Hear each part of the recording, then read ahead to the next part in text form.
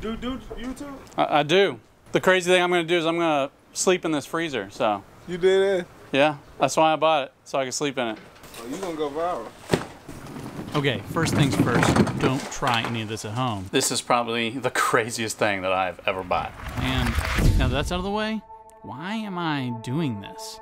I spend a lot of time testing and reviewing gear in real-world conditions, and occasionally I get pre-production samples so I can test products before they come to market. Like the new Nemo Tensor Extreme Conditions, this pad is designed to sleep in the coldest temperatures while still being lightweight. The problem is, I'm not going to see extreme condition temperatures until well after this pad is released. So that's where this giant 7-foot coffin-sized freezer comes in. Coffin-sized freezer comes in. I hope that's not foreshadowing. I decided to give the new Tensor Extreme pad a good test in a controlled environment where I can compare it to other pads. Plus, sleeping in a freezer just sounds crazy, and for good reason. And so my biggest concern is 1, suffocating to death, and 2, having the right testing environment. You see, pads like the Nemo Tensor Extreme are designed to be used directly on snow, and pads like this are very important in situations like that because your sleeping bag is not able to handle the cold on its own,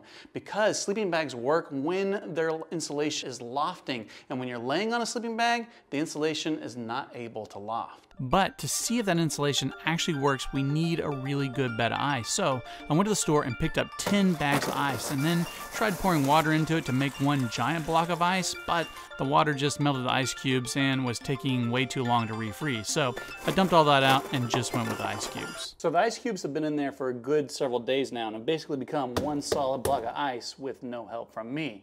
And my thermometer is saying it's a cool 6 degrees Fahrenheit in there. So that takes care of the extreme environment. But what about suffocating?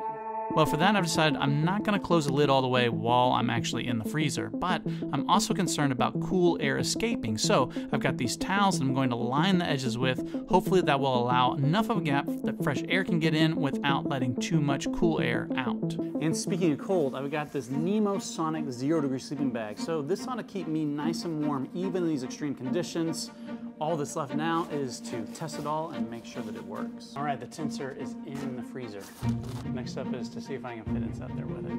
So the new Tensor Extreme has an R value of 8.5, which is crazy high, and it's a full point higher than the Thermos Xtherm, which the Tensor is seeking to dethrone as having the highest warmth to weight ratio. My pre-production model comes in at a weight of just 23.5 ounces, which is the exact same weight as the Xtherm. The question is, can the new Tensor actually perform the way that it claims? You see, one of the problems with these pads is that they are basically built for robots and not people. Pretty much all the pads go through independent testing to get their ASTM certified R values.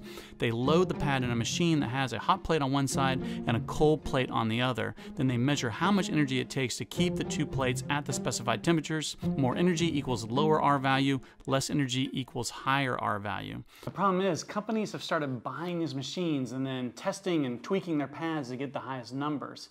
It's like when your kid's teacher starts teaching for the exam instead of real-world conditions. You know, like sleeping in a freezer in your garage. And what I and a few other creators have found is that especially dimpled pads like these allow cold spots to form where cool air can reach your body, making you feel cold in the process. So if you look at this thermal image of the Big Agnes Zoom sleeping pad, you can see that there are cold spots where all the dimples form. The machine may use less energy, but your body can still feel the cold spots. All that's left now is to see if once I spend a significant amount of time in the freezer and my body has had time to bring the top of the pad up to temperature, will I be able to feel any cold spots? Only one way to find out, and that's with a full night in the freezer. So here we go.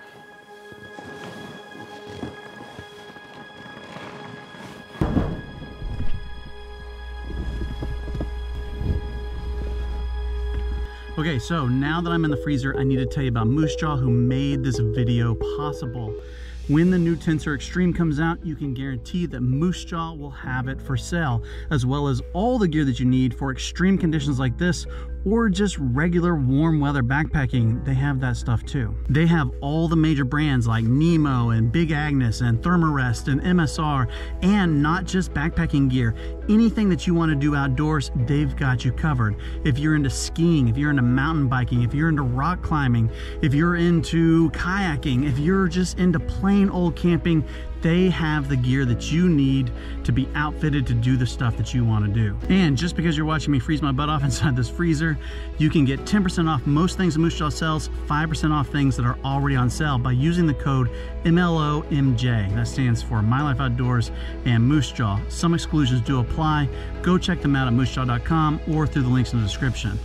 All right, now that I've told you about Moose Jaw, it's time for me to get some sleep. But now that I'm thinking about it, I'm probably gonna have to turn off this light.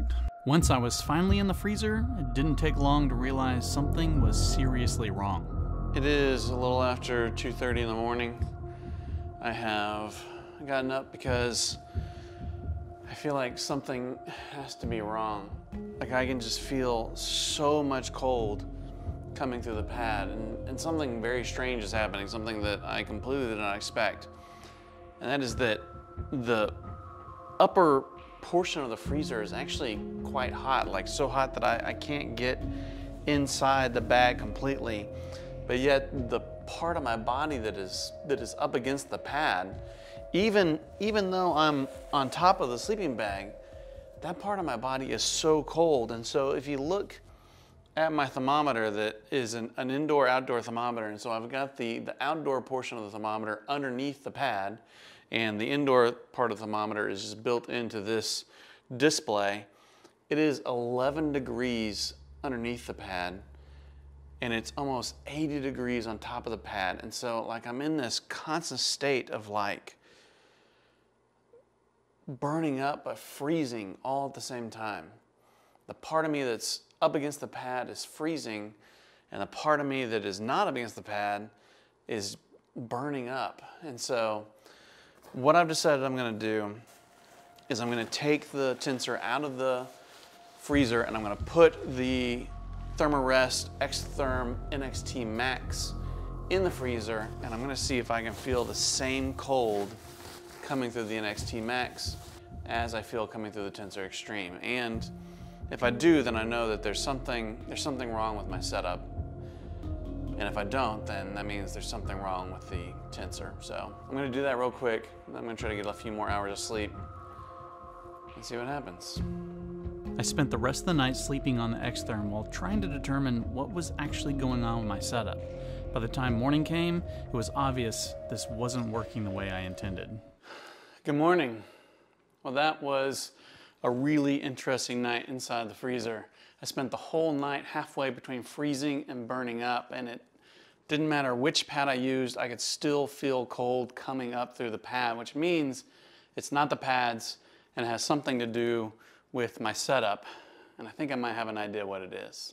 So obviously this isn't real world conditions, and at first I thought that it would be better because I can keep conditions consistent between different pieces of gear, but the way this freezer works is Freon is basically running through all these walls, which means that the pad isn't just experiencing cold from the bottom up, but from the sides as well. It's like if I dug a hole in some ice, the perfect size of a pad, and then wedged it down in there, which no one is going to do. And I think that's the problem. See, the Tensor specifically has 4 layers of reflective insulation. When the cold is coming from the ground up, it's got to get through all 4 of these layers. But because the cold was coming from the sides as well, it was able to travel horizontally along these insulating layers and make me feel cold in the process. All that to say, this freezer was a big waste of money and time. But I do have one last thing I can try to see if we can get a good test out of the pad. I've got these ice blocks I made using the freezer. I'm just going to set them straight on the ground with the pad on top to see if I can still feel cold coming up through the pad. Okay, I've been laying on the Tensor on top of the ice bed outside of the freezer for a good couple hours now to allow my body heat to warm up the pad and not just allow the cold to take over. And it is certainly not as bad as what I was feeling last night in the freezer, but I do still, especially on my butt, I feel like I can feel some cold coming up through the pad and the 0 degree Sonic sleeping bag. It's not it's not bad. And honestly, like, I can't say definitively this is a cold pad because I'm not in real world conditions. I'm literally laying in my garage on a bed of ice cubes that I bought from the store. All that to say, I'm gonna need to get the Tensor in real world conditions to actually know if it's going to be a warm pad or not. So time will tell. So then the $1,000 question is, did I waste my money? Well, at the very least, I think this freezer has helped identify a weakness in the way that pads are currently certified. A hot plate on the top and a cold plate on the bottom in a room temperature room tells us nothing about side insulation. When you are out in real world conditions, you are going to have freezing air coming in contact with the sides of your pad. And as pads get thicker and thicker, it's going to become more of a problem. It's not enough to test top to bottom. We need a standard that also tests side to side. And maybe if we talk about it enough, we can see some change in the way the industry tests its pads. Until then, I'm just gonna have to wait till it snows again. Thanks for watching this crazy video. If you enjoyed it, I've got a ton more video that I shot, including some behind the scenes stuff that you can access simply by signing up for my emails. This is something new that I'm trying, so if you wanna be one of the first, be sure to sign up through the links in the description. It's gonna be kind of like a Patreon page, but completely free. Please like, subscribe, and do all those other things. And as always, thanks for watching.